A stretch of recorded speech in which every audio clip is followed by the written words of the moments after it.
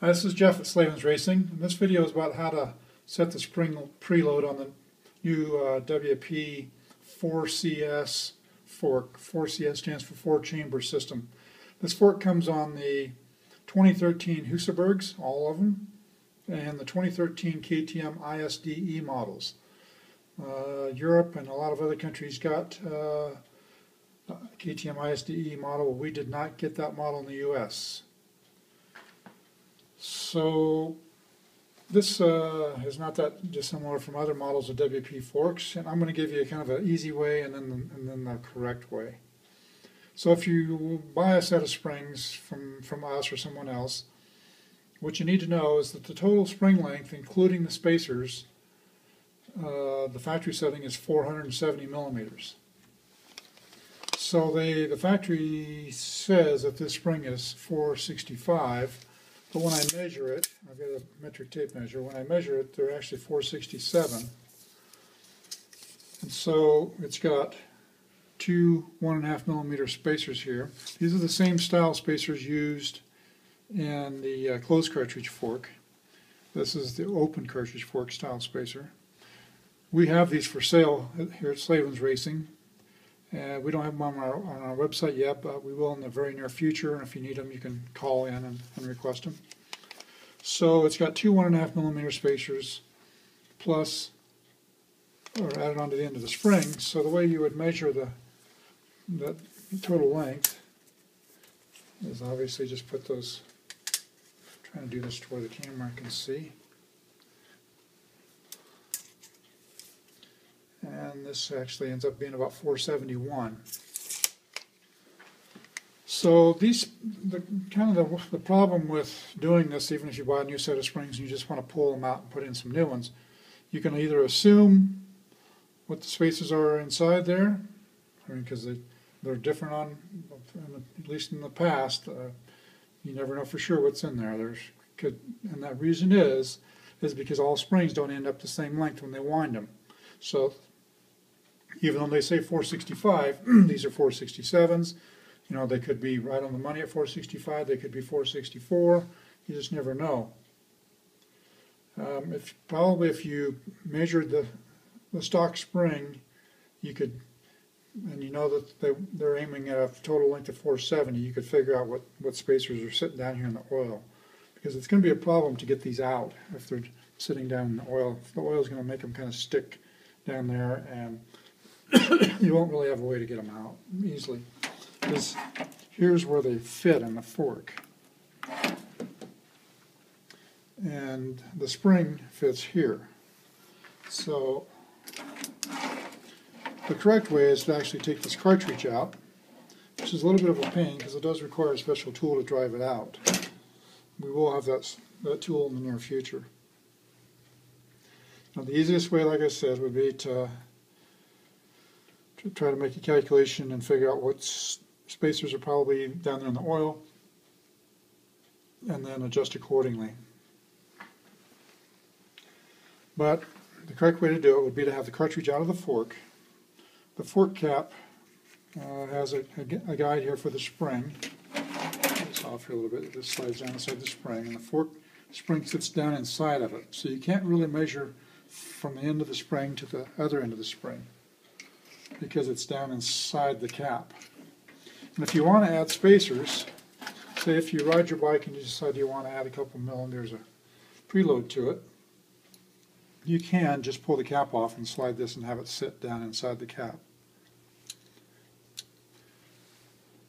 So the way I'm going to do it here, because this fork does not have any, this cartridge doesn't have any oil in it, so the spindle assembly is going to tend to just want to fall down if I try to slide the spring down. I'm going to grab it with a special tool, a special pair of pliers that I have. You could grab it with a pair of needle nose or just about any kind of plier. I'm going to screw the spring down enough to where I can get the cap started.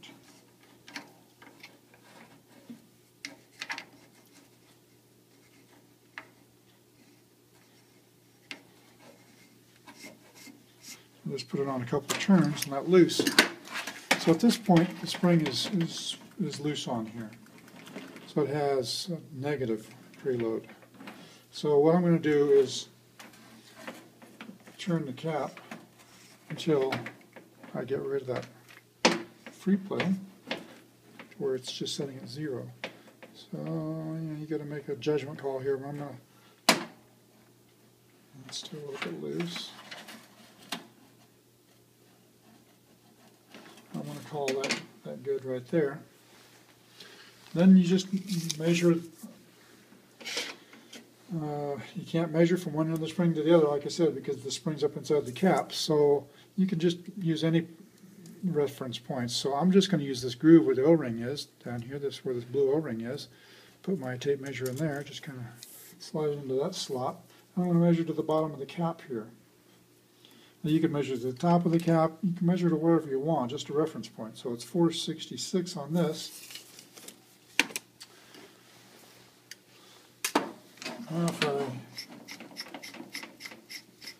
screw the cap down until it bottoms against this nut here, which it has,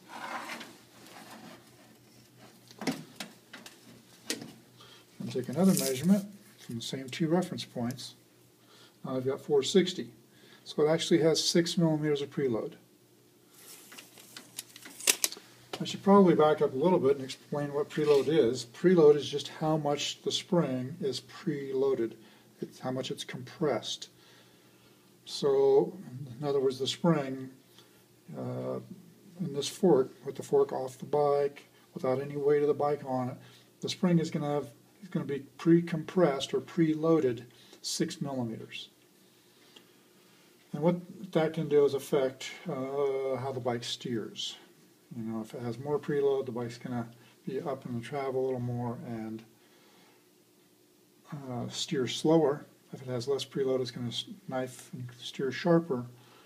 But the preload goes way beyond that. There's a lot of reasons for changing preload, and I tend to adjust the shock instead of the fork preload when I want to make a change in the chassis balance, because that's what we're talking about here, is the chassis balance, how the front and the back end are having them matched.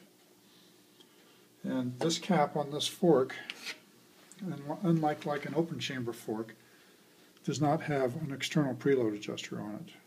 So the only way you can change the preload is internally. This is a special spring in these 4 CS forks. Some companies are selling springs from Japanese forks and then selling you extra spacers to make the length correct. I have a couple of problems with that. One is you're going to end up with too many preload spacers in here, and this could allow the spring to kind of flop around. Also, you're talking about the wrong rating system. Japanese springs are rated in kilograms, and WP springs are rated in Newton meters. The ratings are not identical like some people think. Newton meter ratings are stronger. So if you're changing from a 42 Newton meter spring to a 44 kilogram spring, you've really only gone up a half a size. You've gone up to about a 43 Newton meter, maybe a little more. So it's best just to go Newton meter to Newton meter, apples to apples, when you're changing springs. Another problem I have with using a Japanese spring is most of them don't test correctly. Most of them on the weak side, especially ones from some of the well-known American spring retailers, their rates are a mile off. In other words, if it says 44 on the box, you're lucky if it tests 43.